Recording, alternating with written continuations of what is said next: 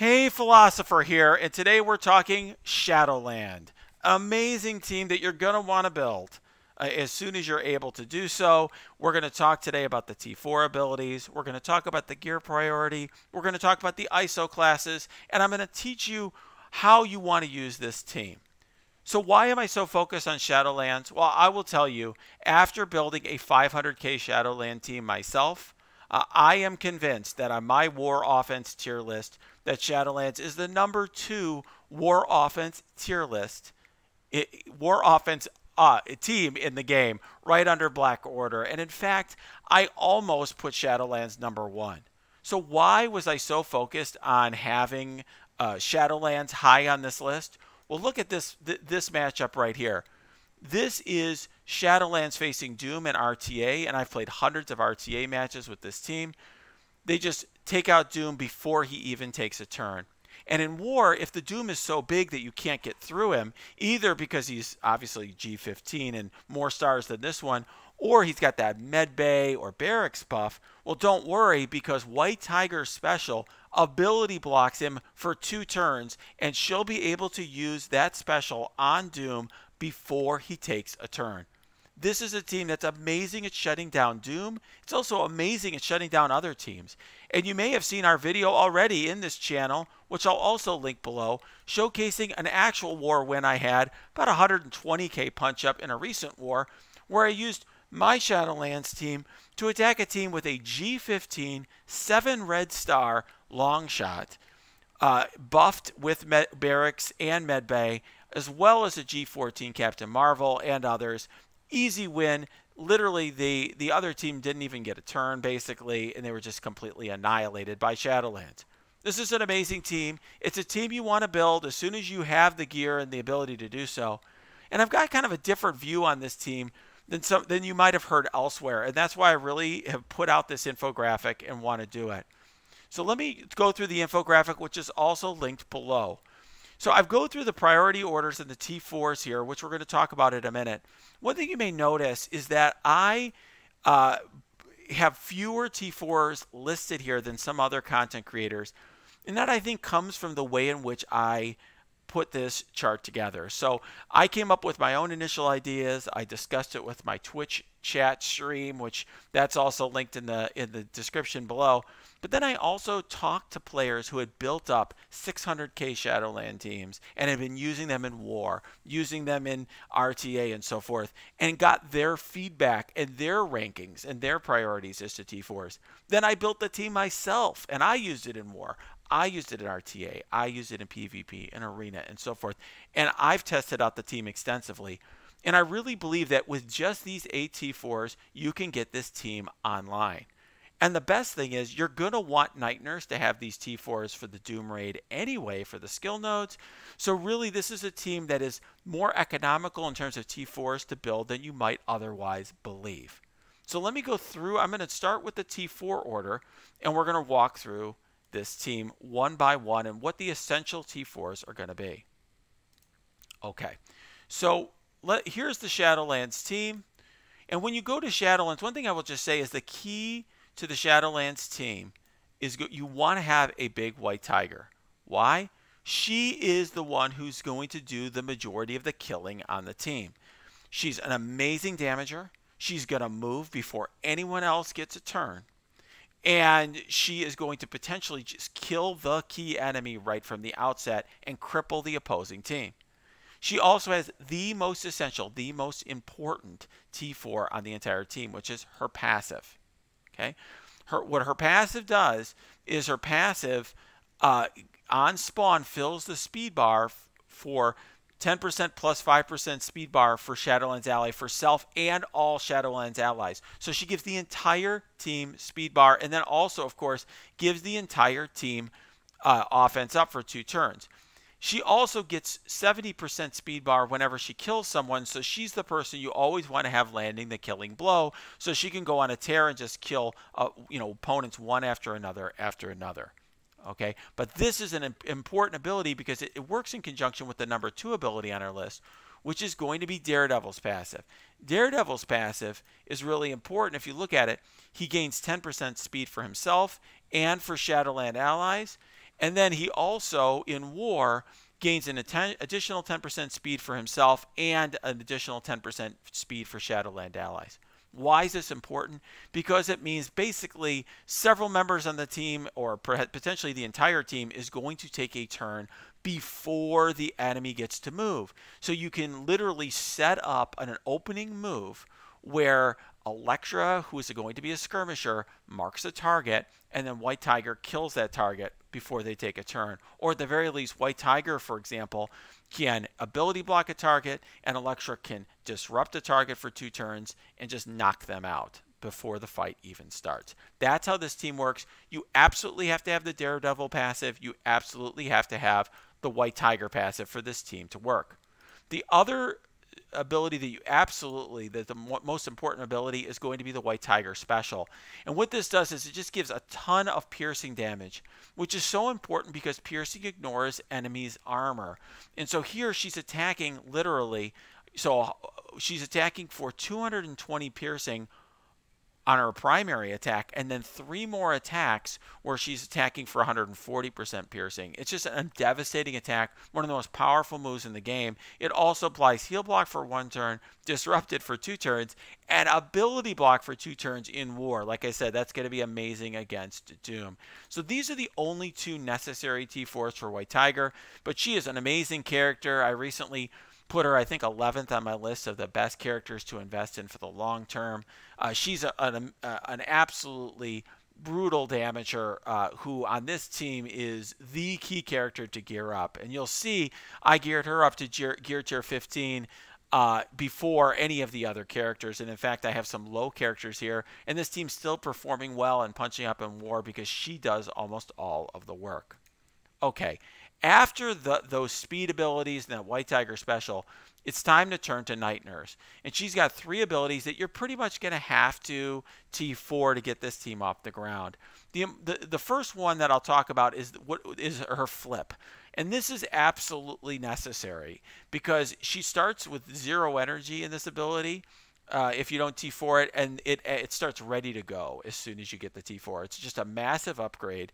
And what it does is it flips 3 negative effects on self and all Shadowland allies. So it's just a massive boost for the team. Her flip, kind of like a Thanos flip, so to speak. And then she heals all allies for 15% of her max health, which has gotten a lot bigger with the rework. She also adds a couple of regen to each ally. This is awesome. It works even, of course, in the Doom raid on a mixed team because that heal is so helpful on turn 1. But flipping the negative effects in war in particular or on the full team is just absolutely devastating move. And then you're also going to want to put the T4 in her special, and this ability may be misunderstood, and this is a reason why I do not have a positioning guide on this infographic. So it says to heal, it says clear 3 negative effects from the most injured ally and all adjacent allies. So a lot of people read this to believe that you're talking about the 2 allies next to Night Nurse. That's not the case. It's actually the 2 allies adjacent to the most injured ally.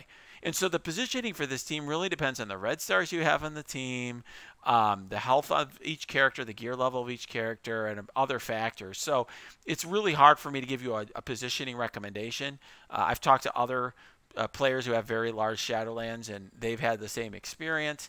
But this clearing of negative effects is fantastic. Is it the key move for Doom Raid? It's very helpful, obviously, when you're running this team in war, if the battle lasts that long.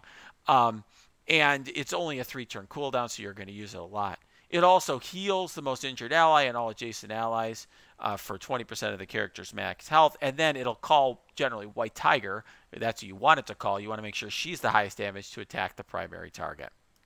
Okay, once we're done with Night Nurse, there's only 2 other abilities that are absolutely essential. And those are these 2 abilities on Moon Knight. So Moon Knight is going to have this move, which is going to do apply a ton of different negative effects to each enemy. So 50% chance to apply up to 3 additional negative effects in addition to heal block for 2 turns to each enemy from that list. And then he's going to clear all positive effects in war, which is just devastating to teams like Marauders and Black Order. And then it just also does a lot of damage. So this is an absolutely key move. It has a lot of extra focus. So fantastic, devastating move. It's kind of part of the opening combo. And typically the way this works is Electra is going to mark the target with a key target with vulnerable. White Tiger is going to kill one target, and then Moon Knight's going to come in and just debuff everyone and potentially kill or hurt other enemies. And this really is important to get the initial combo going and cripple the enemy.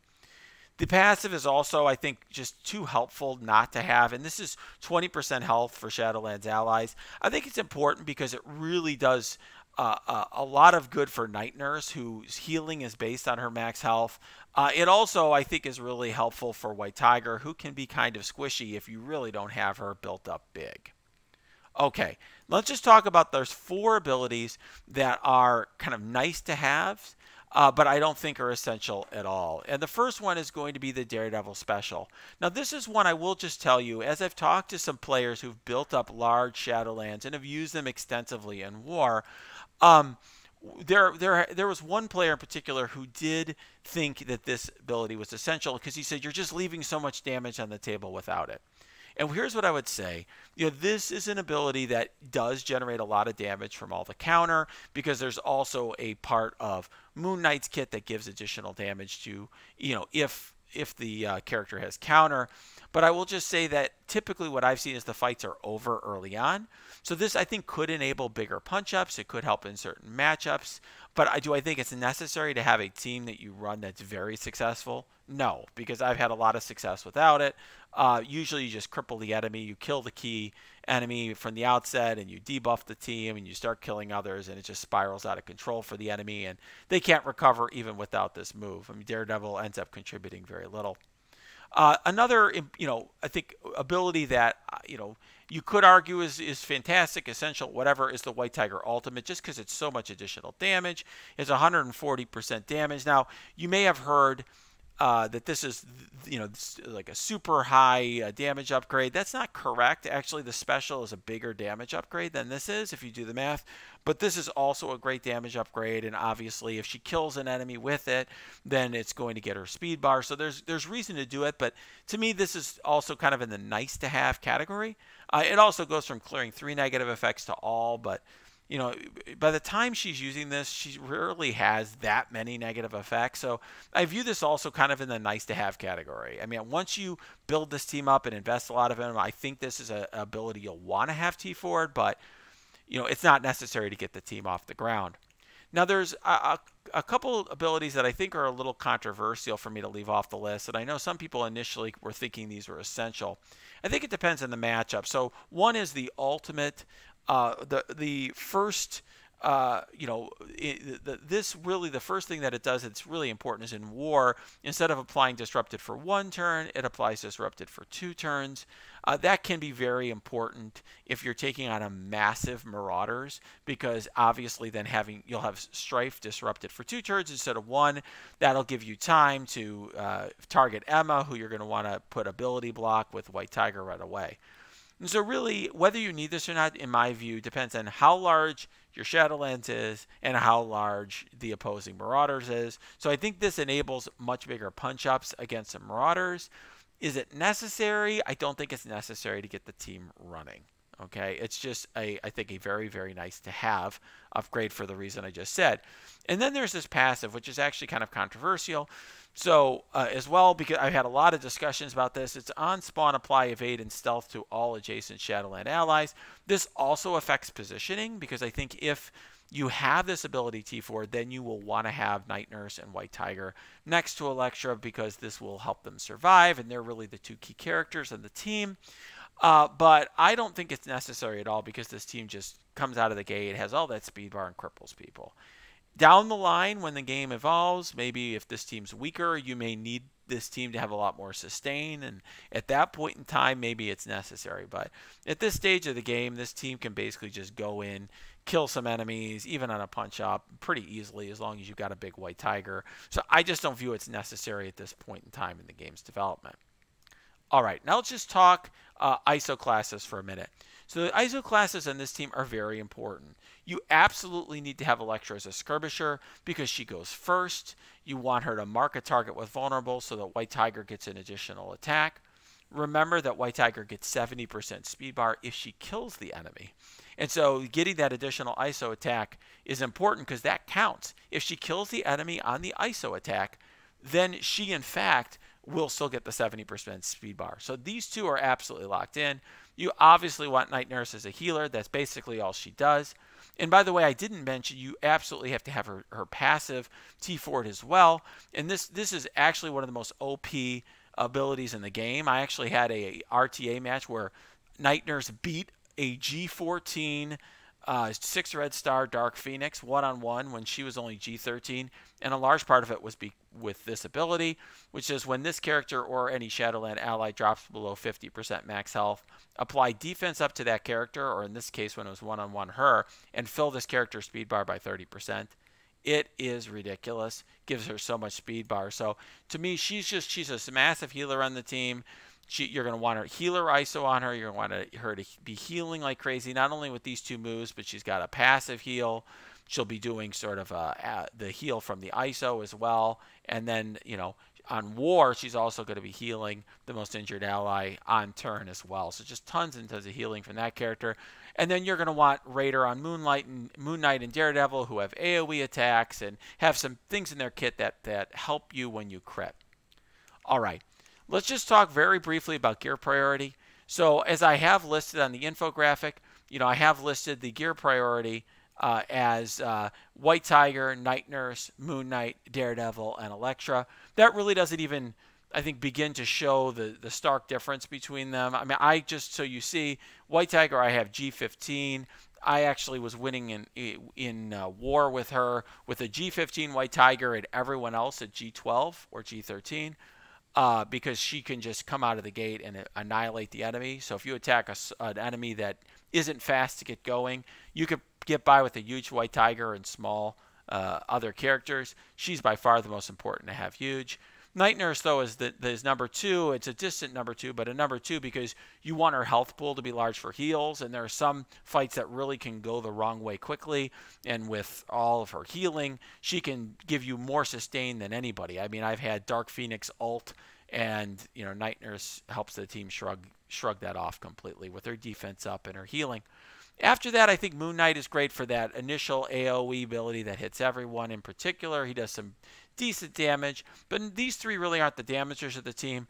If you're trying to punch up large, or perhaps down the line, if you're watching this video months after its release in March of 2021, you may need Daredevil because he's a good secondary damager, and his additional damage could potentially help put the team over the top on a big punch up.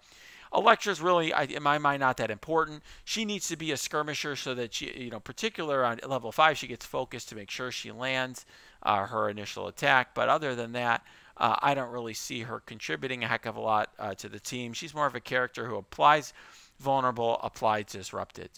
So as for this team, why is it important? As I've said before, I think everybody should be building up this team. It's a very free-to-play friendly team because you can get Night Nurse, Elektra, and Daredevil very easily.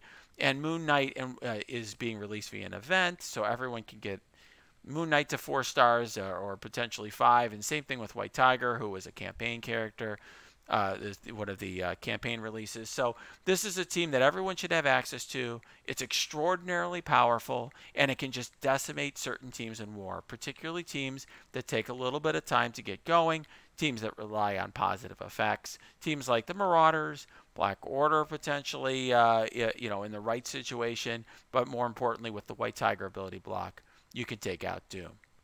All right, so if you like this video, please smash that like button, subscribe to this channel, and look below and subscribe to my Twitch stream or follow my Twitch stream and go to our Discord where we have conversations about this stuff all the time. You'll also find my War Offense tier list and other resources on that Discord as well.